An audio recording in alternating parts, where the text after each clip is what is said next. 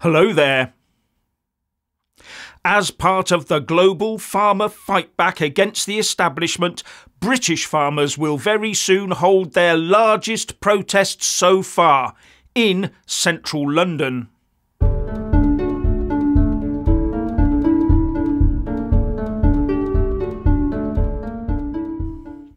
Across the world, the people are waking up to the vast net zero-driven economic damage being inflicted on them and voicing ever louder concerns about it and anger. But are our WEF-driven political masters really listening? With the only thing between net zero-geddon and sanity being the sterling work of our hard-pressed farmers to keep the public's attention on what net zero is going to do to our food security. Farmers Weekly is reporting that farmers are planning to descend on Westminster on Monday the 25th of March. Plans are already being made for farmers to drive dozens of tractors and farm vehicles to the capital for a 6 p.m. start on the day, it says. Now, to be clear, these farmers have three main aims. To lobby the government to ditch trade deals with Australia and New Zealand, which are a bad deal for British farming and farmers. To pressure the Houses of Parliament to introduce legislation to ensure that supermarkets can no longer have contracts that pay producers below the cost of production.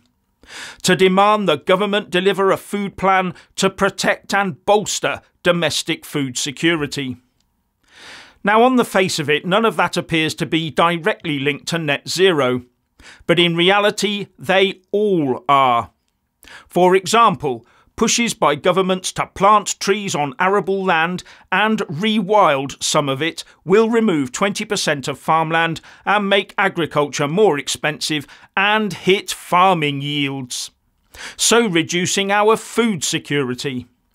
Any new agriculture plan would have to remove that sort of nonsense. And then there's the drive to remove fuel subsidies that will make it so much more expensive to produce food in the UK, thus encouraging people to buy possibly inferior produce from elsewhere in the world.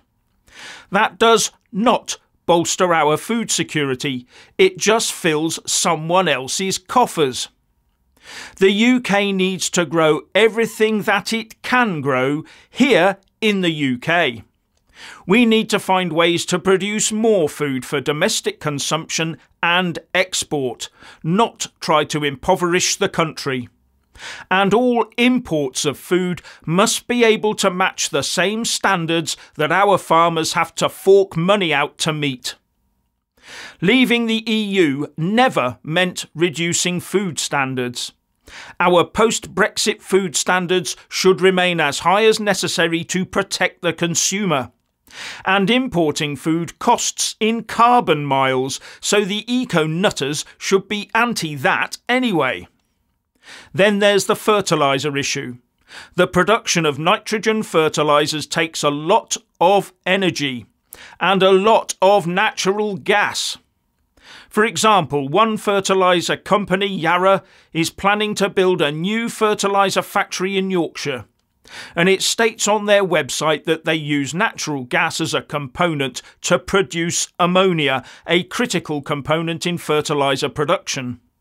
I've put a link in the descriptions box below to a very informative video Yarra made on this subject.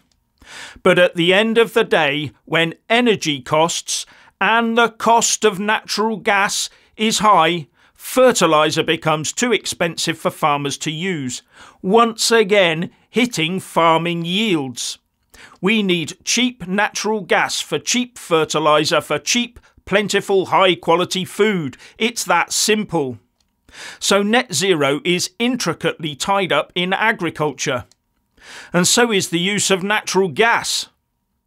Now, we have heard some soft talk from the EU about slowing the push to net zero down, maybe by allowing the sale of new petrol and diesel cars to extend beyond 2035. Or was it 2030? It's hard to keep track of all this nonsense.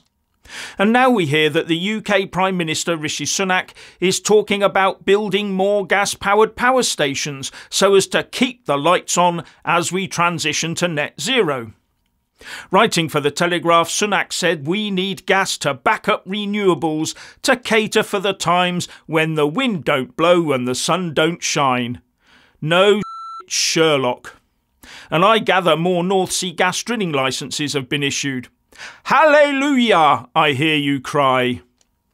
But in reality, this is all about putting clear blue water between Tory energy insecurity policy and Labour's disastrous energy non-security policy. He's gearing up for an election, which he'll lose anyway, but at least he might be able to salvage a couple of seats by talking this way. But he's actually failed on that one anyway. The Labour Party is also now talking about the need for gas going forwards. But they are both still fully committed to ditching coal, oil and gas by 2050. So where will our fertiliser come from then? Imported natural gas? Or just importing the fertiliser? How is that net zero, and how is that energy security or food security? They are both just trying to butter the electorate up. And I fear that's the same in the EU. Remember, they have EU Parliament elections over there in June. Maybe they're just trying to ease that through a bit. Now, the hard truth is that unless our net zero laws are changed, then this is just talk. We are bound into net zero by 2050 by both national and international law. We've already had the likes of Just Stop Oil activists getting let off in court because their cause was saving the planet and on the basis that the government was failing to follow its own laws with regard to reducing carbon emissions. Every single new gas power plant will be met by ferocious, physical and legal attacks at every turn. And without a change in the basics of net zero laws, those attempts to stop the new gas-powered plants will be successful. And the government lawyers will be well aware of this. Therefore, so will our Rishi. Unless he's a complete plank.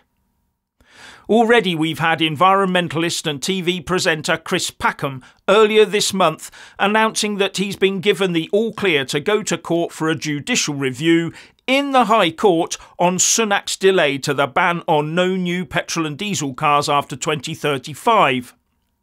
Without a change in the net zero laws, all Sunak will do is rack up huge legal bills for the UK taxpayer to underwrite, while at the same time changing zero about net zero.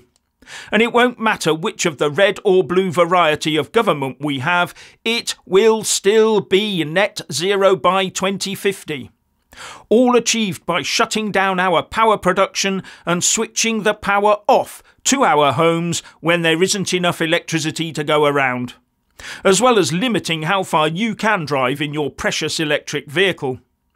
And if either the EU or the UK want to walk back on net zero, they will both have to agree to amendments to the post-Brexit Trade and Cooperation Agreement, because the agreement contains climate and emissions non-regression clauses, as do all those international agreements we keep signing up to whenever there's another set of climate COP talks. And because the UK is this huge beacon of obeying the rule of law, then the courts will stymie any attempt to water down net zero at every turn. Any political party that goes into the next general election without a firm commitment in its manifesto to actually change these laws, then any claims they make before or afterwards are just hot air.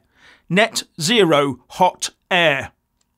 These net zero obviously think we'll all be working in service industries from home and having our shopping delivered to us by flying pink unicorns.